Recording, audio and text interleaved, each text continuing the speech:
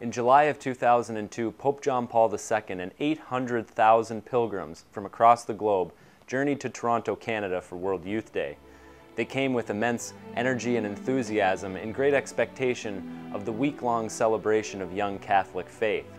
But in the midst of that multitude of peoples and cultures, each carrying their distinct banners and flags, was one particular symbol of unity: a cross. University Avenue, one of the busiest streets running through the heart of Toronto, Ontario, lined with finance buildings, hospitals, museums, courthouses, and the Ontario Legislature. It epitomizes the atmosphere of a modern global city. But on the evening of Friday, July 26, 2002, University Avenue was transformed as more than 500,000 young people prayed the Stations of the Cross together. The CBC told Salt and Light that the worldwide television audience that night was more than 1 billion people in 160 countries. It seemed that for a moment, the city and the world stood still and stood together.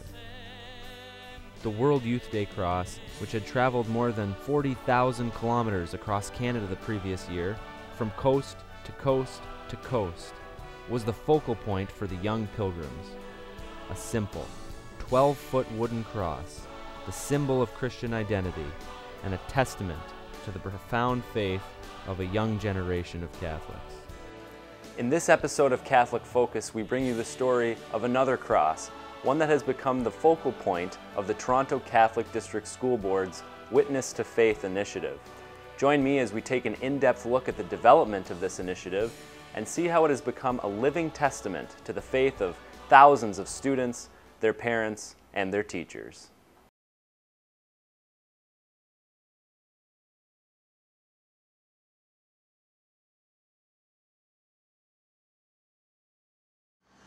The World Youth Day Cross, which is known universally as a great symbol of faith and unity, was first given to the young people of the world by Pope John Paul II in 1984. It was a profound gesture, a gesture of friendship and communion with a younger generation of Catholics. The last time the cross was in Toronto was in the summer of 2002. Now, 10 years later, another cross is being carried through the streets of the city, a cross that was built here at Neil McNeil High School. The high school was founded in 1958 by the members of the Congregation of the Holy Spirit, or the Spiritan Fathers. The all-boys school was named after Neil McNeil, the Archbishop of Toronto, from 1912 to 1934. The diverse programs and co-curricular activities offered here create an environment with a distinct Christian flavor. I had the chance to speak to Neil's principal, Michael Wallace, about this, and how the construction of the Witness to Faith cross came about. This school, unlike many of the other schools, has a slightly different tradition in that, A, it's an all-boys school, so that lends itself to a different sort of dynamic in the school. Secondly, it has a tradition in serving this community. I think that legacy and the philosophy, the motto, all lend itself to a different way of looking at the world, and it's certainly taking kids to their maximum potential, whatever that is, and all done with under the umbrella of a good, strong faith dimension, the Holy Spirit. So that is the school in a nutshell. There was a request from the board with respect to the year witness, and it came across a notion that there would be a cross built that would travel around to all the schools during this year so that it would celebrate the year of witness. So I simply went to the gentlemen who run the tech program here and suggested this might be a good project for the kids, and they said, sure, no problem. Well, I think it was a great honor that we were selected to build it. We were asked to build a simple cross. Being a technology studies teacher, I had to go beyond that, and we pushed the envelope. It was a learning experience, and I think the result was quite nice.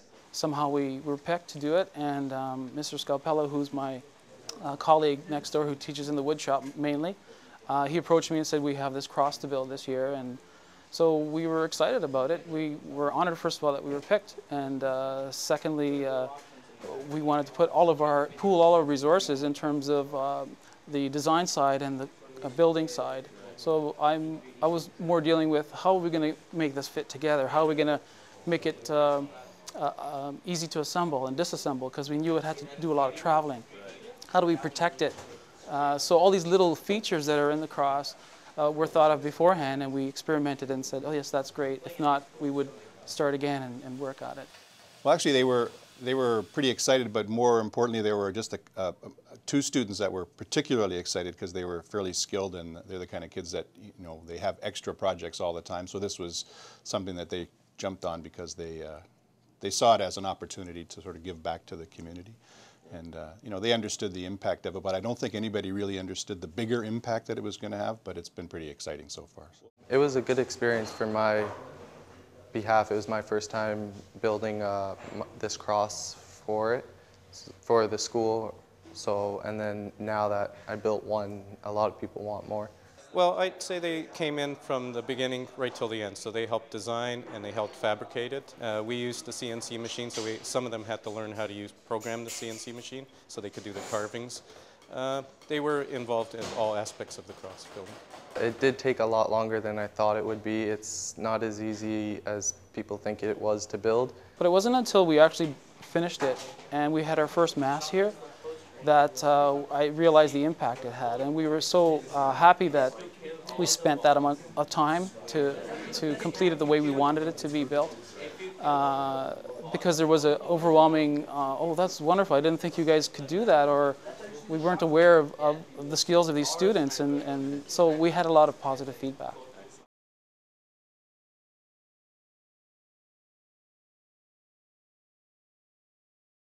Joining me in the Salt and Light studios today is Jeffrey Grant, who's a superintendent of schools with the Faith portfolio at the Toronto Catholic District School Board. Jeff, welcome.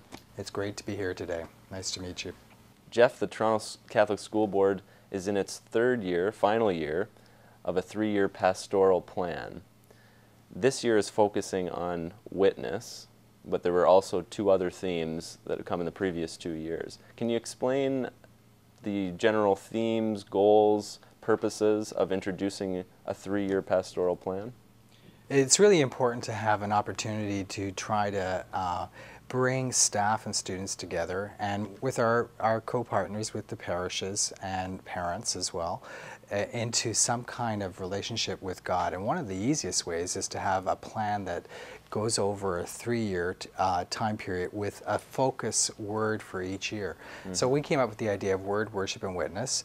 There's a central team involved. We have a Catholic Teacher Center, we have the Religious Ed Department, and we have student leadership. So they all came together and problem solving to give different ideas and work together. And we came up with the plan of focusing on Scripture in the year of Word, in the year of worship, an opportunity to have liturgical celebrations and focusing on the Mass, and then particularly in the year of witness and student outreach and working on community service for the year of witness.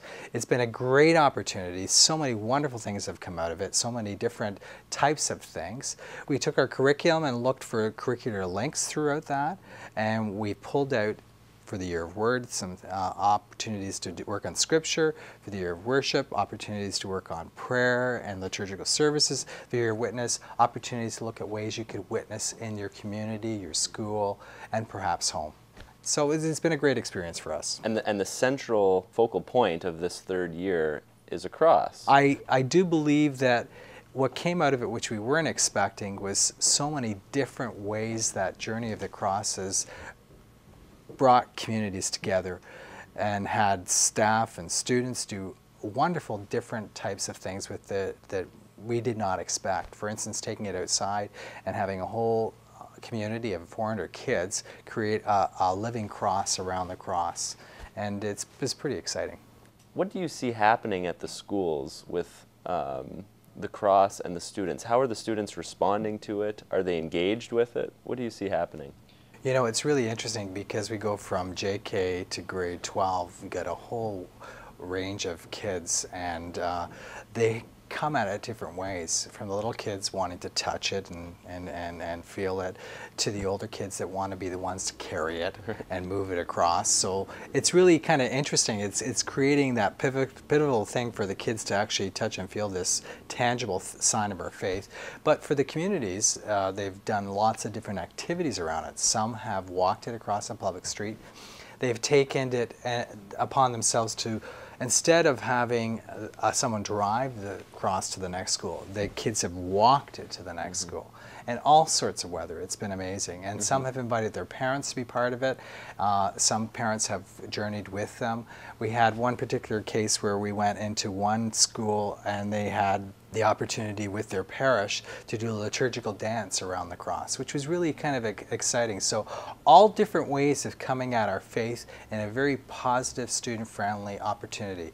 We have an amazing staff at Toronto Catholic that work extremely hard of getting kids very excited about their faith, and they went to town on this and tried, I wouldn't even hesitate to say, over about 1,000 different ways of showing us the cross. Right. Each school had the opportunity to have it for about a day and a half. Right. And so there was all different types of ways for kids to interact with the cross. And we really tried to tie in parishes and also parents wherever possible. Mm-hmm. What about the teachers and the principals? They're taking that initiative to do something with that cross while it's visiting the school to make it kid-friendly, community involved, and I think that they've been very successful with that. And certainly for us, coming in right now to the end of the Easter season, and that way of the cross, that journey of the cross, symbolically, in a sense, we're traveling on that journey of the cross through a whole year.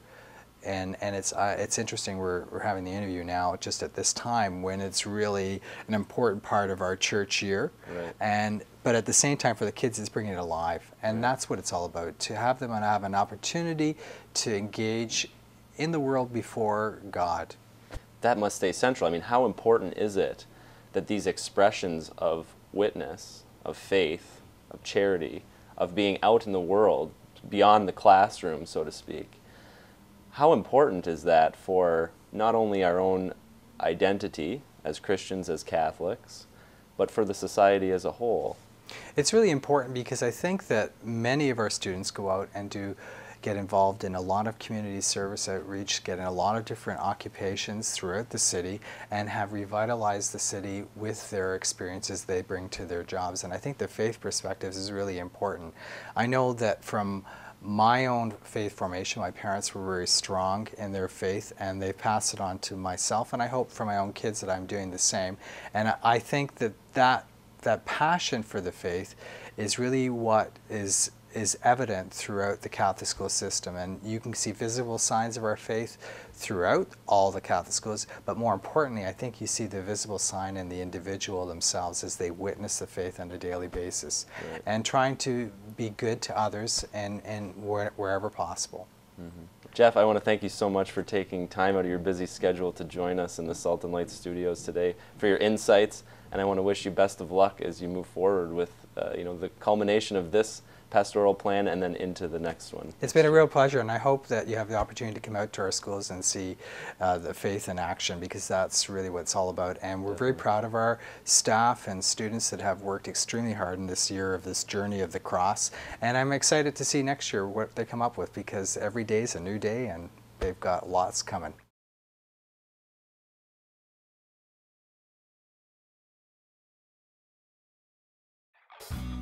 The Witness to Faith Cross began its journey through the school board in September of 2011. I caught up with it the following February when it arrived at Holy Rosary Elementary School, a few kilometers north of the city center. When all the students had arrived, they assembled next door at Holy Rosary Church for a liturgy around the cross. Then they proceeded to carry it outside and around the block as a public witness to their faith. All of the schools received a beautiful, it's about this size, cross from made out of olive wood from Bethlehem. And so I introduced the children to the cross, and I said, now wait, something bigger is coming, and it's going to be at least 6 or 7 times this size, and we're going to have a special celebration around that. So they all knew that it was coming. They didn't know quite when, but through our communication, newsletters, and media, we've also put it out to the community as well. There were a lot of children involved, and it was not a practice or anything, so we didn't know what was going to happen. But in my experience, every time when Jesus or Christ is talked about, the children seem to follow along, and they seem to be better behaved than they would normally be. So that's what I expected, a wonderful, peaceful celebration. Our school has a very strong faith base to it. It's a very strong Christian base to it. And so accepting the cross and being part of this community, it's been wonderful for the students to see this kind of affection happening. Our schools should really be the center of our communities, and especially for Catholic schools. Our schools are really one of the few public spaces where we're allowed to really celebrate our faith these days. So I think one of the fantastic things about this program, and it's great that the school is having the procession, is that it reminds the community that our Catholic schools are in their community and that they are different. And what's different about it is at the center of it is Christ. And what's great about this third year of Word, Worship, Witness is that the students need to realize that after they've read the Word and after they've partaken in the sacraments, that God, Jesus, is expecting them to act on their faith. And so this is just a great part of all of that. I think that anything that involves the whole school that's completely out of the routine and becomes very memorable to the children and to the staff, because we knew that this was coming. We knew as a staff that it was something very special. I think that the feeling this morning was of being peaceful and being part of a larger group as a community. And I think that that's the purpose of the cross, is to join people together. The fact is that our Catholicity is happening in our schools every day, and it's happening not only in what we're teaching our students, but in just the entire school environment and what's happening in that school, and how we're teaching our students, how we're disciplining our students, how the students are treating each other. But I think that any faith, you need that witness element, and that the larger community needs to be perceived to see that faith in action. So what's great about this kind of initiative is that it's not only faith in our schools, but it's faith in the community, and it's the bringing together of the school and the community. I also had the opportunity to visit St. Joseph's College School, a community with a long and successful tradition of educating young women. Situated in the heart of Toronto, St. Joe's is a minute's walk from the Ontario Legislature and the University of Toronto. A block south runs University Avenue, the site of the Stations of the Cross, at World Youth Day in 2002. Carrying the Witness to Faith cross, the students of St. Joe's processed to different stations in the area, where a group prayer was said, each with an intention for the social workers, doctors, firefighters, teachers, and public servants of the local community. Lord, by your cross and resurrection, you have set us free.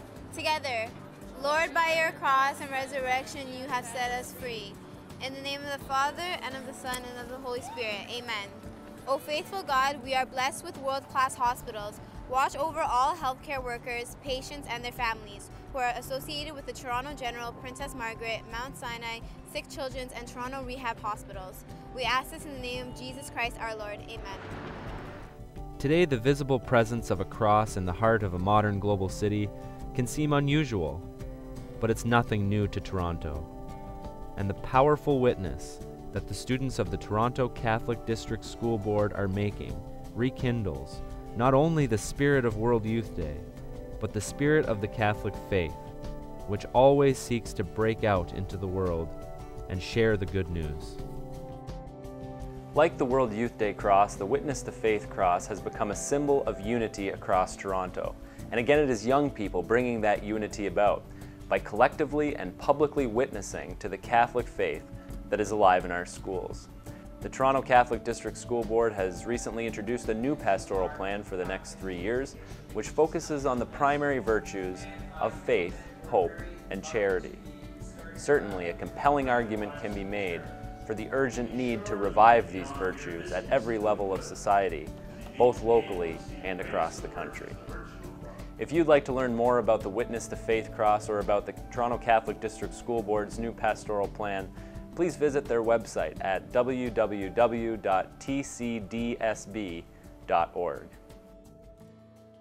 Today, questions are being raised about the relevancy of a separate Catholic school system in Ontario, but it is evident from the initiatives like the Witness to Faith Cross that there is something profoundly unique about the way education is done in Catholic schools, something that cultivates academic achievement and character formation, something that in the end moves on from the classroom to manifest itself in the very fabric of our society. That anchoring, that grounding that the cross provides and their faith provides is immeasurable. That overall feeling that when you walk into a Catholic school, you feel the presence of the Holy Spirit, you know, in anyone you talk to and in the visuals that you see around. I specifically chose this board because I wish to be part of the Catholic faith. I wish to continue that progress. And I enjoy being able to take what is the traditions of our community and then to foster them onto the next generation. I don't think we should be afraid of what we are and what we stand for, and if it means taking a cross out on a procession around a school to show the neighborhood this is what we do, we should be proud of it. These children are really, really lucky to have that, and I'm hoping, I hope that it does spread and that it becomes a light for like the song said, we are the children of the light, and I see that hope in them. I see it.